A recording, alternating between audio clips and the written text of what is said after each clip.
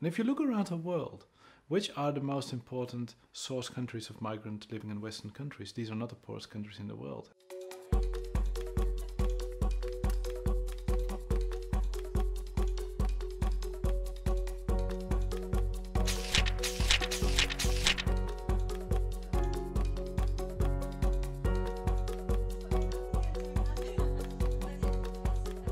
There's a lot of historical and contemporary evidence to argue that development in poor countries will actually lead to more migration, because migration gives people the opportunities. Like, if you become slightly wealthier, you'll have more opportunities to move.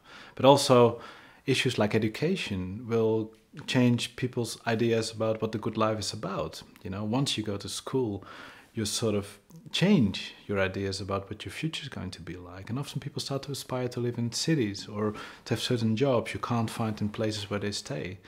And of course, on another level, development means better infrastructure. The job markets get more complex, which means often people have to shift location in order to find a job or join family members. So initially, what we call development is speeding up movement. First of all, to cities, from rural areas to cities, the whole urbanization process, and later on, out movement. And if you look around the world, which are the most important source countries of migrants living in Western countries? These are not the poorest countries in the world, and that is not a coincidence at all.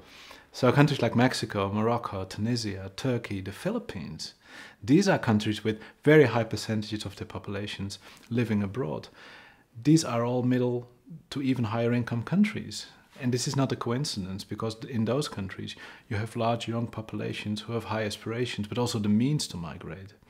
But actually the countries that are poorest, for instance in sub-Saharan Africa, is the region with the lowest migration in the world. Because fewer people have the resources and the opportunities to move around, even within the continent. And certainly when you look at migration out of the continent, it's actually very low.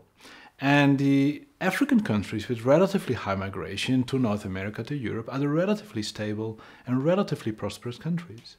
Like, for instance, South Africa, or Senegal, or Ghana. These are the countries that have much higher percentage of the populations living in the West. But of course, once a country and a society becomes more attractive, stable and wealthy, it will start to attract more migrants. And we have many examples of countries that used to be known as classical immigration countries. I think Italy is a great example, which Italy is one of the main sources of immigrants from many countries around the world. South America, North America, many Italian immigrants live there, also in other European countries.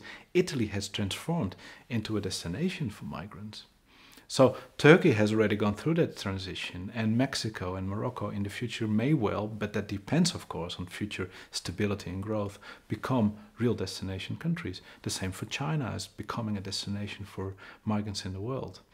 Where those migrants come from, those may be the countries that are currently quite poor and will become a much bigger potential for migration in the world. So the future migration populations are much more likely to come from countries that are currently very poor. So future migration in the world may become more and more African, for instance, which paradoxically is the consequence of development rather than the consequence of poverty.